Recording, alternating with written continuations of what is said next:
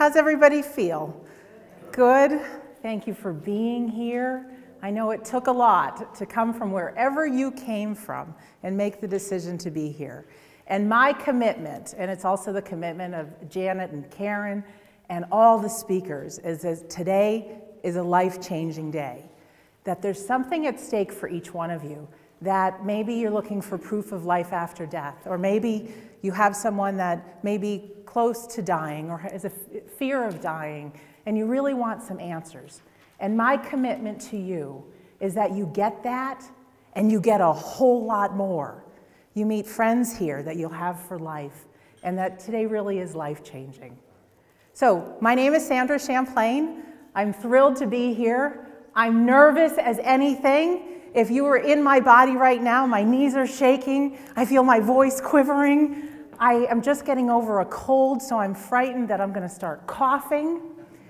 I know at the 10-minute left mark, Janet's going to give me a big sign, and I'm really worried that I'm not going to be able to say everything I want to say. So here's the deal. If that happens, even if it doesn't happen, I have loads of books out on my book table. Feel free to grab one, keep it with you today, read through it, look at it. If you want to buy it, great. If you don't, just put it back on the table. But while I'm here, I'll give you everything I've got. I know there are some people that won't be able to make my talks this afternoon about grief, and that's why I wanted to make sure in each one of your bags is my audio called How to Survive Grief. So I'll be talking about more than that, and you know the DVDs will be available after. So are you ready? Okay, here we go. I'm Sandra Champlain. Not predictable that I would have a book called We Don't Die, A Skeptic's Discovery of Life After Death, because who I am out in the real world, as I call it, is I'm a chef. I cook for race car teams. I'm on the road. I've cooked for Paul Newman. I've cooked for Patrick Dempsey, plays Dr. McDreamy on Grey's Anatomy. I've done some great things. I also own a small business in Connecticut. I own a coffee and chocolate store. And I started that, I think, 23 years ago. And I'm not currently there behind the counter. I have a beautiful general manager who's working it so that I can be doing this. So how did I get involved in this? If you come back with me to about 1996, I woke up one day with this incredible fear of dying. And I don't know, has anybody else felt that? There are moments that we look up at the stars and, you know, who am I? And what is my life for? And is there any purpose? And there's times that we go through an incredible amount of pain and suffering, and we can't understand why. And all of this, and of course I had lost some loved ones. I had worked in a nursing home when I was a teenager, and I would go into work and some of the residents would be gone. And I think all of that probably had something to do with this incredible fear. Well, the fear wouldn't go away as much as I looked for answers. And I started with church, with religion, and as we heard last night, all the faiths believe in life after death, but it wasn't enough to soothe that fear. So very secretly, I went out on a journey. And my subtitle is A Skeptic's Discovery of Life After Death. Because if you knew the Sandra back in 1996 to 2003, 4, 5, I was someone that would have never shown up at a conference like this.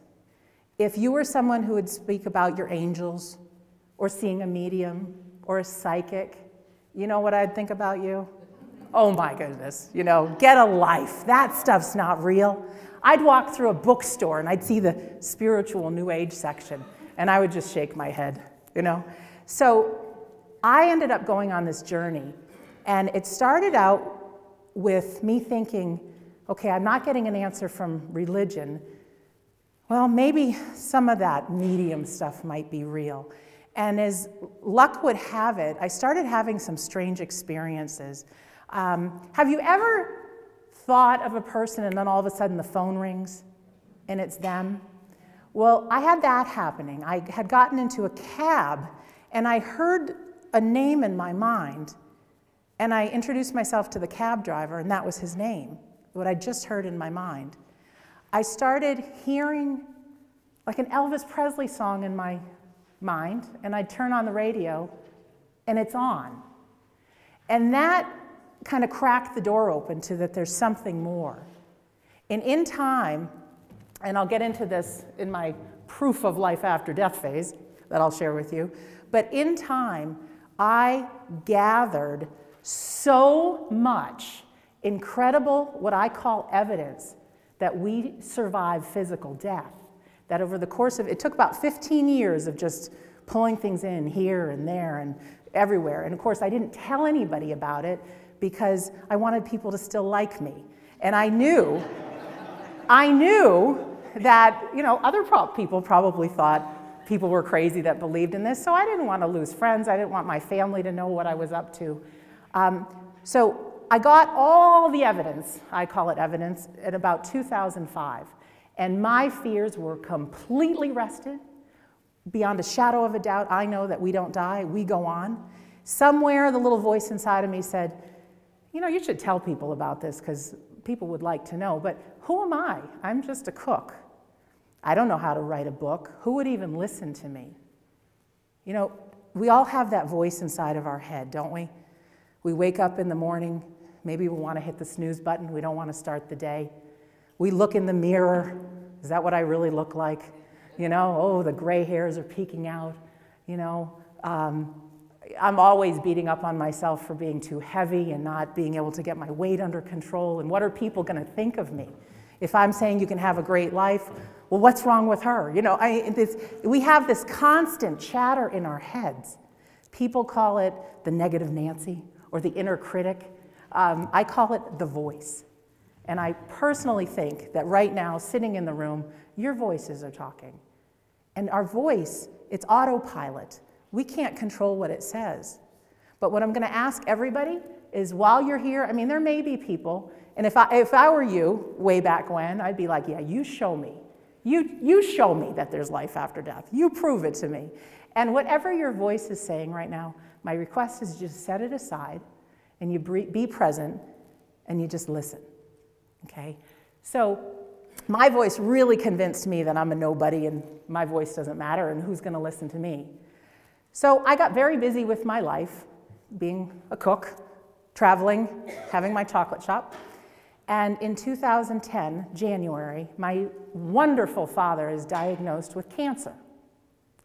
And I relocate from Massachusetts to Daytona Beach, Florida, and I moved in with my dad and his lady friend. Dad was 74.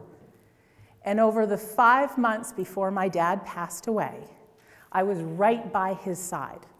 I was one of these kids that I saw Dad once a year. We talked on the phone every couple of weeks.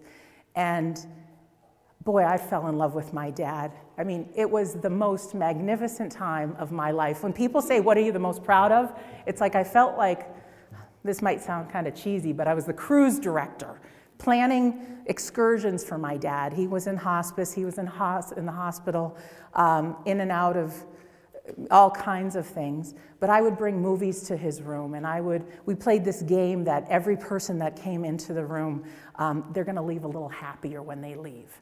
You know, what can we do? What can we say? Dad and I played something called the gratitude game. We went back and forth. Well, what are you grateful for? And he'd say something. Well, I topped this. What are you grateful for? And all of that really made him feel better.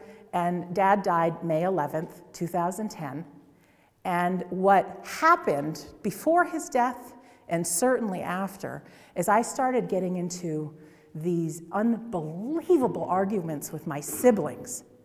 Now, I have siblings very much like me, open-minded, fun, want to make a difference, love people. We always got along. It was never predictable what happened. We started fighting. We started fighting about, you know, before Dad died, what's going to happen? You know, how is he going to be dealt with here? He was living in Florida while I was gone at one of the races. They flew in to take him on a private jet back to Connecticut where they lived, without telling me. I mean, this whole thing came about. And so, yeah, it sounds awful, and I'm thinking, why are they doing this? And they said, well, Dad said that's what he wants, and Dad's calling me saying, Sandra, they're gonna move me, I don't wanna go. And basically, not only did Dad die, but the relationships with my 3 siblings died. So I didn't just lose Dad, I lost my siblings, who I love, right? And I went into the deepest, most painful thing I have ever experienced. I've never been someone to say, I'm going to commit suicide, or even speak that, because that's not me. But in that deep, nasty place, I realized that if other people feel this way, I can see why they'd want out. So I had a lot of compassion. And I'm a researcher and I love to learn. And something said, this is grief. This is all part of grief. And I thought, we hear about grief and we hear about the different things that'll happen. But what turns great, loving people into monsters? Why is there the greed? Why is there the fighting? Why did I have a conversation with my sister and she didn't understand me? And she told my other siblings like a lie about me. Why does that happen? So I went on this journey to discover grief. And yes, I found many of the things that we know about grief. But what I also found, which was my aha moment, is that what happens in the brain when we grieve, when we suffer a loss, and it can be a death of a loved one, it can be a loss of a job, it can be you lose a relationship, whether it's a divorce or someone you're close to, the empty nest syndrome when your kid goes off to school. If you are diagnosed with an illness, or your health changes, or your finances change, grief kicks in. Anytime we have a connection, and then there's a split, and there's a loss, this world of grief kicks in. Now, as human beings, we are not educated about grief. Nowhere in school are we told about grief. We can assume when we lose somebody we love, it hurts. And in this day and age, people are like, well, it's been 2 weeks. Aren't you over it yet? Or maybe you get 3 days off if a loved one dies from work. I found out years ago, and especially in European countries, people would get 6 months to a year off. Yes, they'd wear black. In some countries, they wore an armband for a year. And people would know, well, they're grieving. And they would treat them with compassion and respect. In our society, we don't see death very often. People die in nursing homes or in hospitals, and all of a sudden you get a phone call that so-and-so died, and oh man, grief kicks in like crazy. Years ago, people would have, in their home, in their parlor, they'd have the wake for a loved one or a funeral, something like that, or our elders would die at home. So death still hurt, but it was more normal and we could expect it. In this day and age, not so much. So in my grief explorations, when we have such a significant loss, there are chemicals in our brain. And we always hear about these chemicals, like, there's a chemical endorphin rush you get, when you exercise or if you tell jokes and you feel better. There's all this stuff happening in your brain. Well, there's actually a neurotransmitter responsible for our mood, our memory, our communication, our perception, our sleep. And when we grieve, say we have 100% functioning chemicals in our brain, when we grieve, it could drop down to about 10%. So that answers why there's so much pain and sadness and the crying and the physical things associated with grief, which many of us know about. We can lose sleep, or we could want to sleep all the time. I don't know if you've experienced this, but your memory really stinks when you're grieving. Well, that's because you don't have enough of this chemical happening in your brain.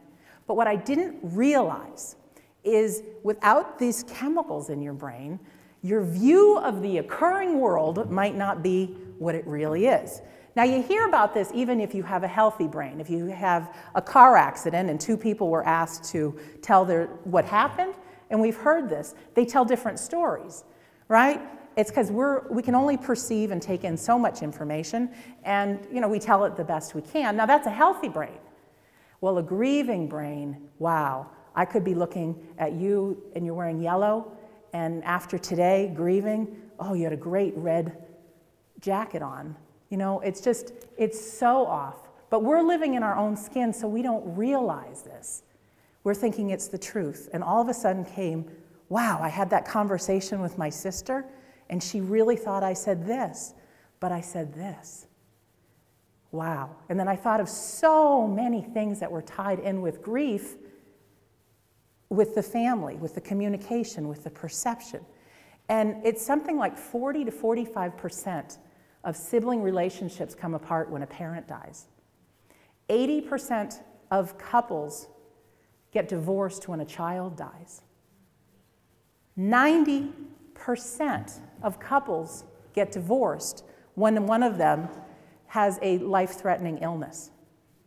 And there's over 1 million grief-related suicides a year. So me said people need to know about this. And so I sat at home and I wrote something called How to Survive Grief. I took my digital tape recorder and I spoke into it for 70 minutes and I posted this online. I bought the domain name survivegrief.com. You could go there and you could download it or you could press play. I'm not a big marketer or anything like that, but I made about 5 posts on Facebook about it. And within a matter of 3 months, over 3,000 people in 15 countries heard it. I started getting emails about how it eased pain, how it gave hope, how people were sharing it with their siblings to work through a death as opposed to fighting. And then someone told me, looked me right in the eye and said, I was going to end my life. And this was a divorce that caused the grief. A man had lost his wife. She had left him for another man. And he said, I was in the deepest, worst place I have ever been. And he said, I already had my exit strategy planned. And then he said, then I listened to your audio. And he says, 3 times it was like you were talking just to me, Sandra. You knew everything that was happening in my mind. And he said, and I chose to live. I used your tools to get out of it. And so I started getting other emails in about a young lady whose brother had accidentally killed himself playing with a BB gun. And that was in the UK, and different things. And I thought, geez, maybe I should think about getting this out there. Just think about it. And so one of the things I had done is really wrestled with this voice in my mind, because everything inside me was yelling, you're not the one, who's going to listen to you? And so one day, I just decided I can't even deal with my own thoughts anymore, and I took myself to the movies to get away from myself. And I picked what was rated as a comedy, and it was called 50-50. And it had some fun actors in it and things. I'm like, that's the one. So I take myself to the movie, and it's a story of a young man who gets cancer. And he's dealing with his humanity as he watches the friends that were having chemotherapy with him die. And I'm not going to go through the whole movie, but the bottom line is, what came up for me is there's a ton of pain in the world. There's 52 million people in our world that die every year. And it's not just one person that grieves when a person dies, it's a ton. There's a lot of pain. And I thought to myself, gosh, I need to get this out somehow. And as silly as this sounds, just to release everything that was in my heart, after I got out of the movie theater, you know, I'm crying and I had wacky hair and no makeup on. I sat in the car, seatbelt on, with my new iPhone, and I look into the phone. I'm Sandra Champlain, and I want to tell you my story, just to get it out of me. So I think it's a 27-minute video that I'm just looking at the camera. And one of my friends had lost a loved one, and she says, can I see your video? And I sent it to her, but don't show anybody. Because, you know, the hair's bad, the tears, you know, I don't even know what I was wearing. And she says, Sandra, that's amazing, can I share it? Well, it's been shared now almost 1,000 times, and that's just the video. So people would start saying, you've got to tell this. Well, how does a person who has a dream in their heart get it out? So I decided, okay, got to do something. Let my fingers do the typing, went on the internet, found a weekend retreat called Author 101 University. If you have a dream of being an author, we'll help you. So I went, and it was bigger, a little bigger group than this. And people would say, well, why are you here? And I said, I wanted to write a book. And they said, well, what kind of book? And I knew in my heart that I wanted this grief information to be out, but very few people go out of their way, number one, to realize they're grieving, and number two, to go buy a book on it. And I thought, geez, if I could be courageous and share with people my life after death, that might rope them in. And then I share everything that I learned about life after death, put in that one chapter about grief, which is my grief audio. Like I said, each one of you have that, in your bag. But they get that information. And who I am, and I think you can tell that, I've met many of you, is I'm very much about life. You know, if we're not afraid of dying, we don't have to be afraid of living. We can be afraid, and we can take action anyways. Everything in my system was saying, don't get up on stage, don't get up on stage. What are they going to think? You know, do you have lipstick on your teeth? How's your hair? Are you going to cough? And it doesn't matter, because this message is so much bigger than me. So I was in the audience at Author 101, and I was telling everybody I wanted to write a grief book. I was just too scared. And the day was over, the last day, and I'm walking out the door, and a man grabs me, and he says, hey, why were you here? And he was the publisher of Morgan James Publishing, the owner. And it was like that moment that I could say grief, or I could say, Sandra, tell him the truth. And so I said, I think it's a long story. He says, I've got time. So David Hancock is his name. And he sat with me. Everybody else cleared out. And he's very Christian.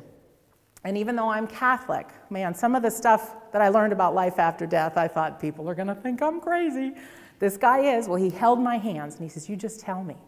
So the story came out, and the story came out about what I learned, and the story came out about grief, and what I really want to write is this book to help people live a powerful life now. And he says, do you think you can write that? Have you written before? No. So this is just lesson number one. No matter what your mind is saying you can or you cannot do, you can. There's a way. You just get into communication. And when he said to me, why are you here? That opened the door for a whole new world. So while you're here, there's plenty of people you don't know. And it's a really nice icebreaker to say, hey, why are you here? And I tell you what, you might hear what you came here for from somebody on the stage, or you might hear it from somebody who's an exhibitor, or just somebody else in the conference. So that's my request. Will you take it on? Just ask people, why are you here? Thank you. So in a nutshell, I decide to write a few chapters. This is what I want to write. And I sent it to David, and he said, how soon can you have this written? This is something big. And so, okay, I spent 2 months and just unloaded it all from my head. And the book was published maybe 6 months later. I met a group of people that were just phenomenal lovers of the book. They promoted it to their list. People started reading it, and it hit #1 in the US in the grief category and in Canada. Just recently, I was on a great show called Coast to Coast AM that's played in the wee hours, and over 600 AM stations in North America played it, and it hit #1 again, US, and now the UK and Canada in the grief category. It hit #4, top motivational book on Amazon. I was right up there with Dr. Phil. And now the emails start coming in. There was a woman who lost her husband, and she locked herself in her house for 5 months. I'll just give you a couple. For 5 months, and her daughters said, Mom, we want you to read this book. I don't want to read that book. That's not my kind of thing. Well, they left it in her house anyways. And this woman is now out, embracing her life, taking country line dancing classes, and out. There's a man in South Africa that got one as a gift, older man who had lost his wife of many, many years. The family thought, you know, Dad will probably never read this. Well, not only has he read it, but he's got just about every page crimped down, because it's loaded with motivational sayings and not so much poems, but quotes and things like that. And he's out with his friends, and if they're having a bad day, well, let's just turn to right here, you know, and makes a difference for him. Another woman wrote me, her husband had died 3 years ago. Who knows how she found the book? I think she got the Kindle. And she said she's been to grief support groups and counselors and through her religion and everything, and nothing has eased the pain, or she hasn't been able to move on. She says, then I read chapter 10, and I'm free. So I am on this mad dash. People are like, what's your next book? What's your next book? It's like, there's no next book just yet. We want to get this far. So when Janet and Karen asked me to be here today, it's like, you betcha I'll be here.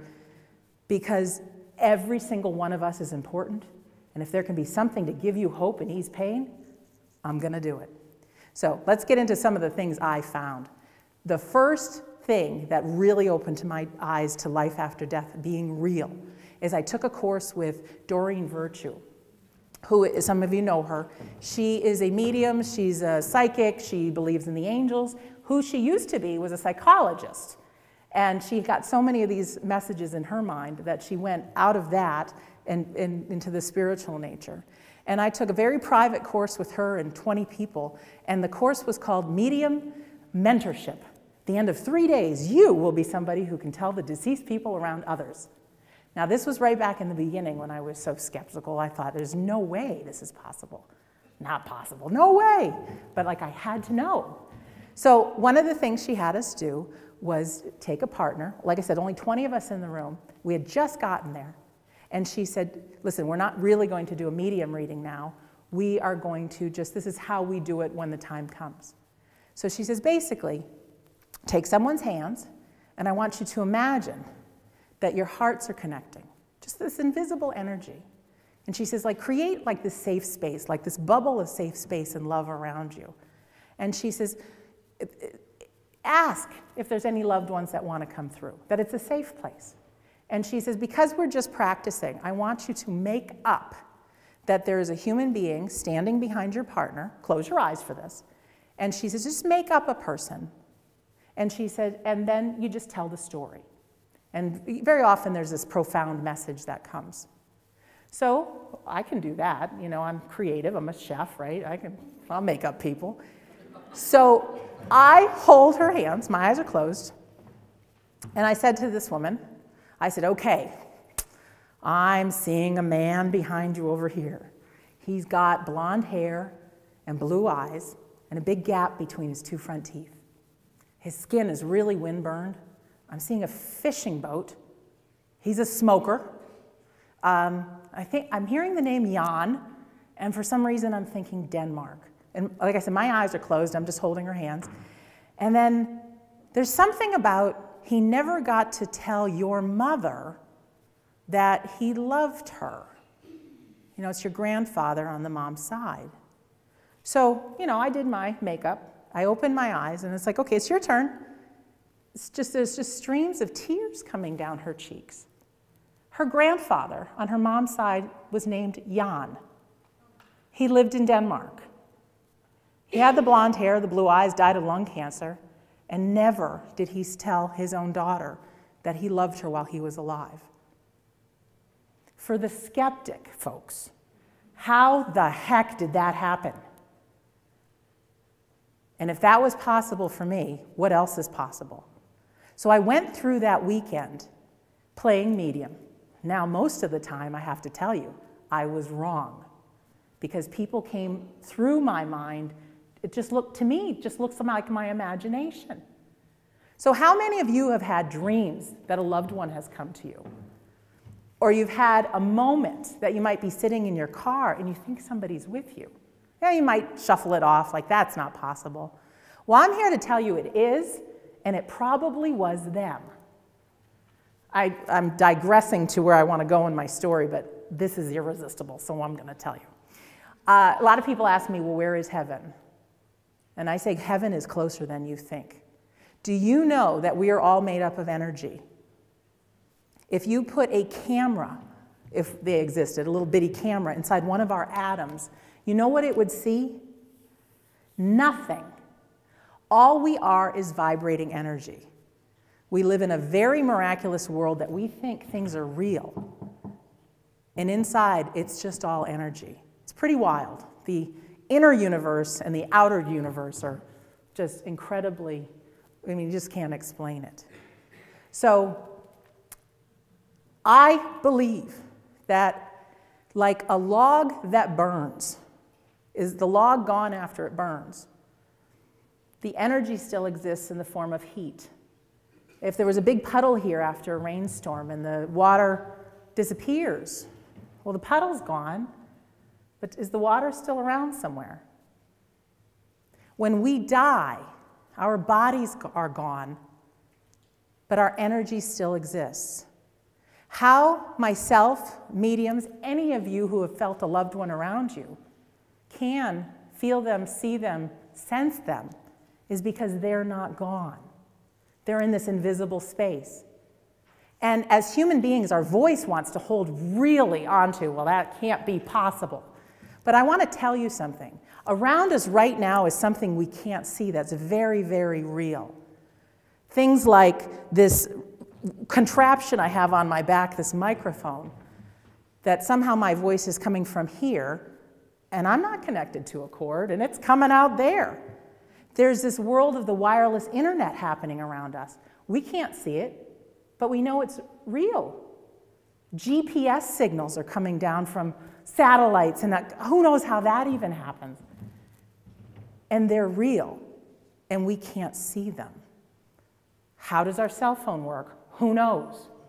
150 years ago, if you were to tell mankind that there's this thing called the automobile, and inside it is going to be this little box that you're going to hear people speaking, and you're going to hear music, people would say, that's not possible. Music comes from instruments. Voices come from human mouths. Impossible. The voice inside of our heads wants to convince us that what we see and we can touch and we can hear is reality. Hundreds of years ago, people didn't just believe that the earth was flat, they knew it.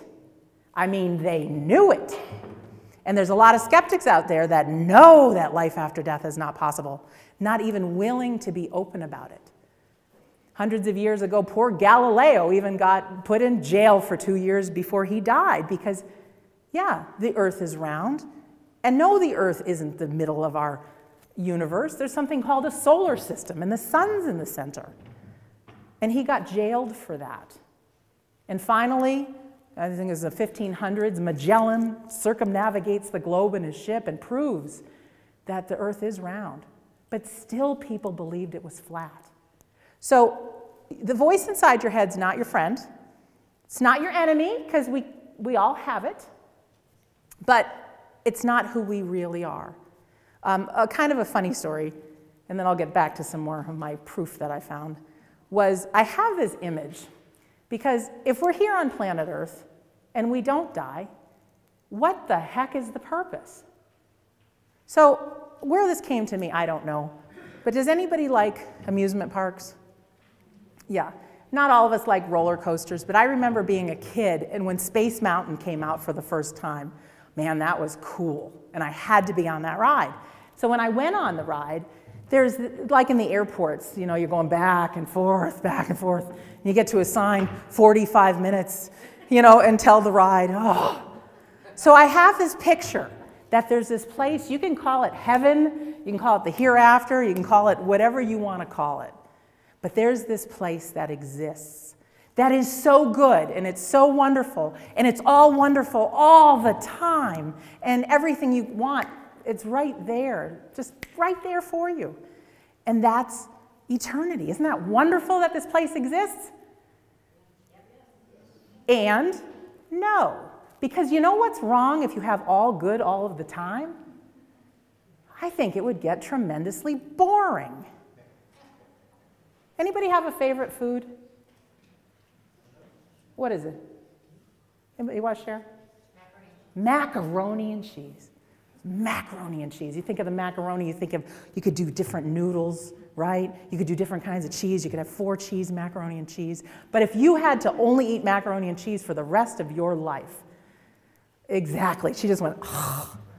Yeah, so I know this is being playful, but what if the whole reason of coming here is to experience.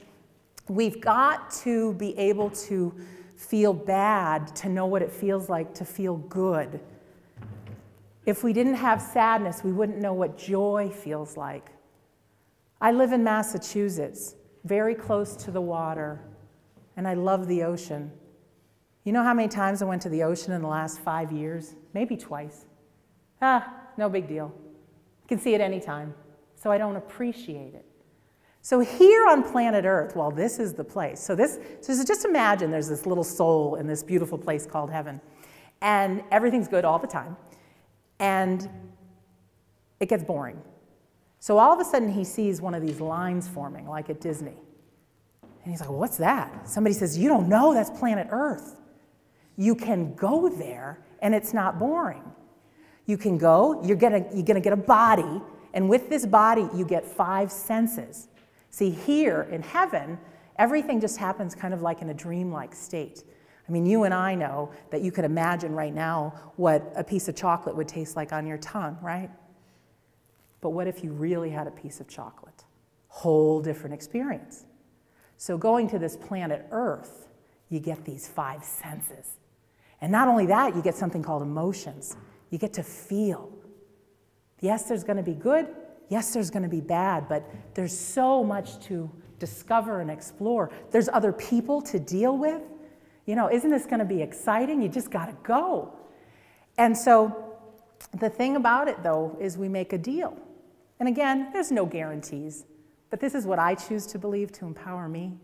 We make this deal that we're going to come to this place of Earth. We're going to learn how to love, learn how to forgive. We're going to play full out and get as much as we can to learn so that our souls grow and maybe move on to a higher realm. But we make this deal that when we get here, we're going to forget who we really are. We're going to get this thing called the voice that's going to nonstop be talking to you, trying to convince you that it's reality. There's a really good way to quiet the voice, and it is to try to stop our thinking. Some of us have tried to meditate, or even a few deep breaths, just concentrating on your breath, can put you in that peaceful state. If you are suffering pain, even if it's mental pain and all this thought, if you're sitting behind the wheel of your car and you're hanging on and you don't pay attention to anything else but the grip of the wheel, and you're just present with how your fingers feel, suddenly the voice goes away.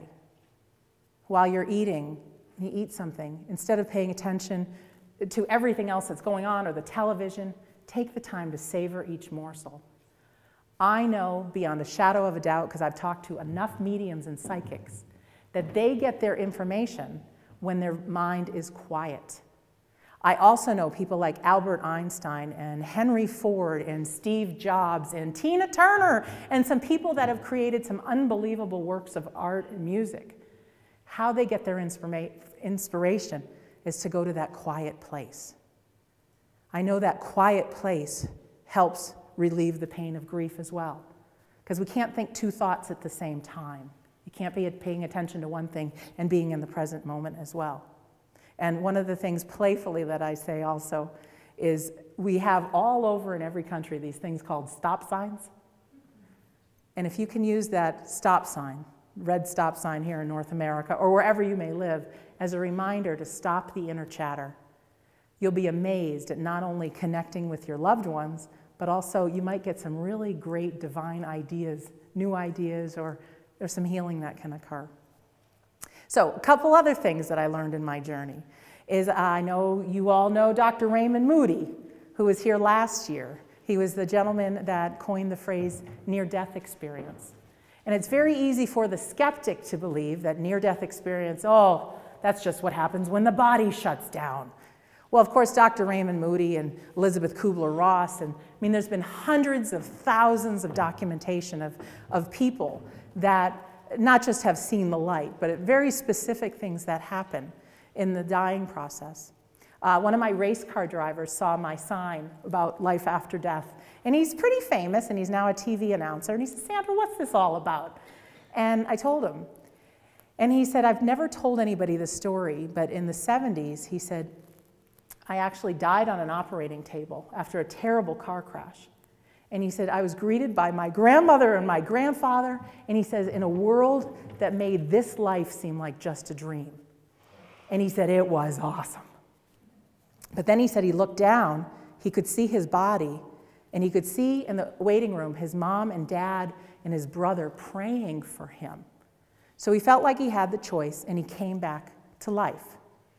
And he woke up, and of course he's filled with pain because he had to have tons of surgery. But he said, why that changed my life is not being afraid of dying. I wasn't afraid of living. So he says he's a race car driver, so he put his foot on the pedal further than anybody did, driving 200 miles an hour. He won championships. He's, a NASCAR driver, done all kinds of things because he wasn't afraid. And what if, without having to have a near-death experience, like we aren't afraid to live our life and live it fully.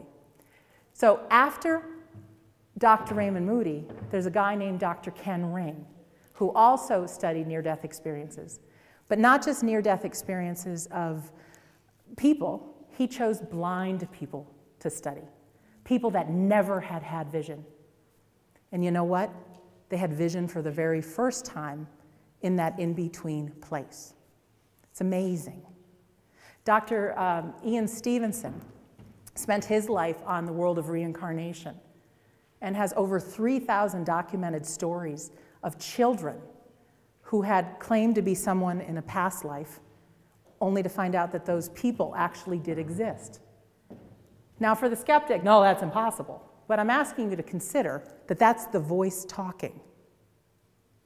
There's a woman named Reverend Rita Berkowitz, and in my journey, I wanted to learn, could I perfect this medium thing?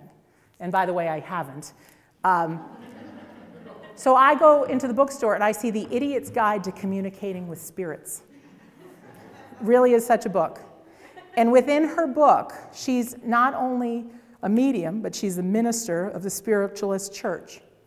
And I don't know if you know too much about spiritualism, but Sir Arthur Conan Doyle and even Abraham Lincoln believed in spiritualism. It felt like a Christian-based service, but at the end of the service, the minister would come out and say who your deceased loved ones are around you. And also throughout her book, she's not only a medium, but she's an artist. So when she takes you in as a client, she's like, she's telling you who's around you. Well, she's drawing a picture. So throughout the book are pictures of who she saw and people as they lived. And they're the same people. So in my journey, I thought, well, how in the world do I find a spiritualist church? Because I certainly want to go to one. Well, I turned to the back of the book. Reverend Rita Berkowitz and her church were 45 minutes away from me in Massachusetts. Of course, right? So it is clear to me that I am a messenger of some sort, that this message is not about Sandra Champlain, but I am the mouthpiece for it. I can cook for 1,500 people. I know how to make hundreds of pounds of chicken. I have stamina. I have strength. I can be up for, my last race, I was cooking for 40 hours straight at a 24-hour race. I have this image that whoever's up in the universe is saying, let's give this message to that girl. So I decide to meet Rita Berkowitz and go to her church, and it was lovely. And she invited me back the following week. And the following week, there were some guest ministers. And the man got up at the end of the service, and he said, I never believed in anything, life after death, because we can't prove it. But he says, I found something, and I think you'd be interested in. It's called electronic voice phenomena, EVP. And he says, out in the world, there was just a movie that came out that was called White Noise. And it was a horror movie, right? And he said, but here's the thing, that's all Hollywood. None of that is true. And he said, my wife and I have both lost children in past marriages. And he said, I literally had a digital tape recorder in our room with just a fan blowing in the background. And we left the house for 20 minutes. And he said, when we came back in and we pressed played, and he played it for us, there was a message that said, little laughing, and it said, Daddy, don't be scared. We're still here with you. And I spent a long time researching, electronic voice phenomena. I even took, because now this is really starting to sound wild. You know, for the skeptic, this is really out there. But I went for a weekend with a couple called Tom and Lisa Butler, who run the Association for Electronic Voice Phenomena. They're not the founders of it all, but they've been doing it for 25 years. And on a Saturday night that I was just trying desperately to get one of these recordings, I had my digital tape recorder and me, and I'm sitting in my cabin all alone with raindrops that are falling outside.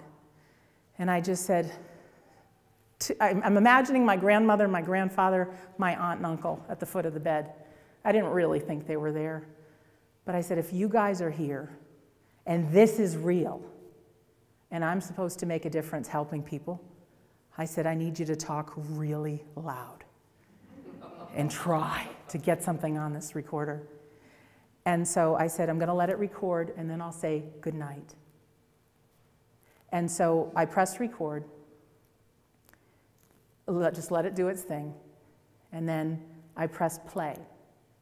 And when I played it back, on the second, I'm counting the seconds, on the second number 46, I hear a man's voice say, good night, Sandra. Two women whisper, good night, good night. And then a final voice says, good night. That moment both changed my life and scared the heck out of me. And there actually is a book out called Do Dead People Watch Me in the Shower? Because the answer is no. I think in the hereafter, there is so much more learning to be done, but I think in a moment, people can be here with us. I've worked with people privately. I've never charged a penny, and I've recorded over 200 messages to help people through their grief, their loss, and every time somebody's heard a message. And just to prove that love is not gone, one man was in Australia. When I talked to him on the phone, he says, let's see if my wife can show up in Byfield, Massachusetts. And so I did the recording. I said, I'll call you back in an hour, because it takes a long time to go through to listen for the whispers. And what I heard was, she's a better housekeeper than me. I love you, Duncan. I hear what sounds like singing in French, and I hear Pepe Le Pew, Pepe Le Pew, Pepe Le Pew. And remember the skunk, Pepe Le Pew, the character? So I called Duncan, and now Duncan is a very well-known artist. And I tell him, he says, well, you know what? She was a better housekeeper than the new wife. He says, my mother sang me French lullabies. And he said, I used to call my grandfather Pepe Le Pew. Amazing. One thing I give people as a gift within We Don't Die, and again, I got my 5-minute warning, so I'm like, oh, there's so much more I want to say. I can't, so you can take the book, spend the day with it, all that.